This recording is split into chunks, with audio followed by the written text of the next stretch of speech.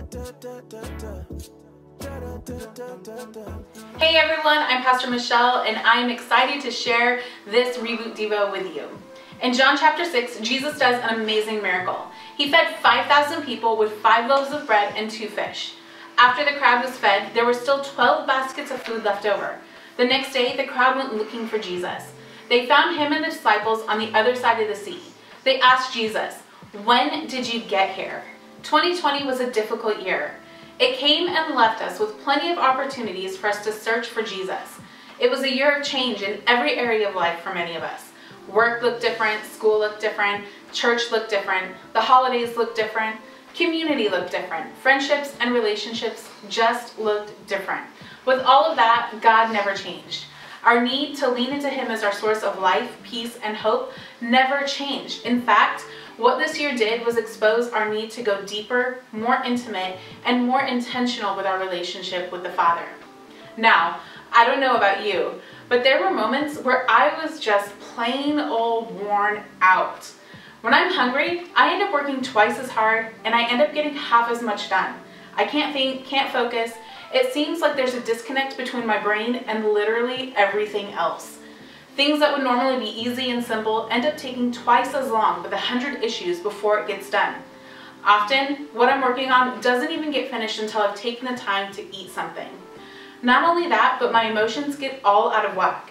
What normally wouldn't set me off ends up frustrating me to absolutely no end.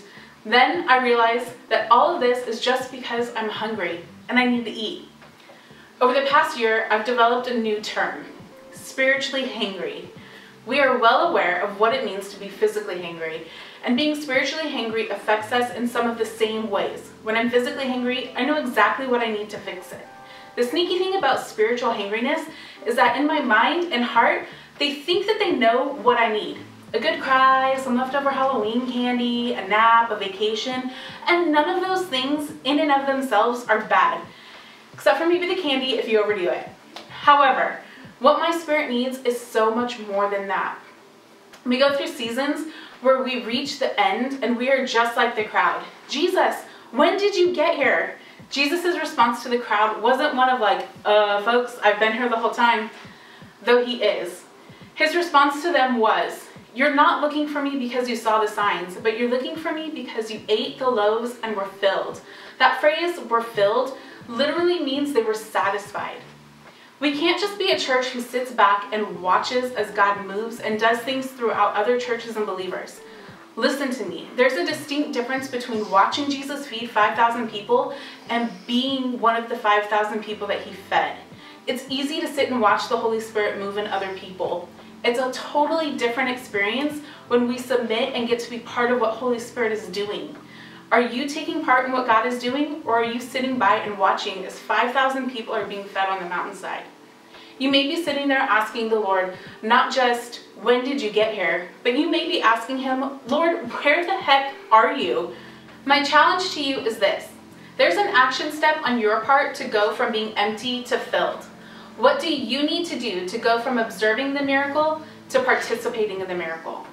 You have to choose to be a part of what God is doing. Otherwise, you'll end up sitting by and watching God move in everyone around you. Allow the Holy Spirit to challenge you. Maybe you're waiting for the Lord to show you. Maybe you already know exactly what it is, but it doesn't look like what you wanted it to look like. What action step do you need to take to be filled this year? Let's pray. Lord, would you open our eyes to see the miracle that you are doing in us and through us, Father God? Lord, would you open our eyes to the opportunities around us, Father God? Lord, we trust you, God. We ask you to fill us with your Holy Spirit, God. Empower us to be the miracle, not just watch a miracle, Father God. We thank you, Lord. We trust you, Father God, and we praise you for all you're doing this year. In Jesus' name we pray. Amen.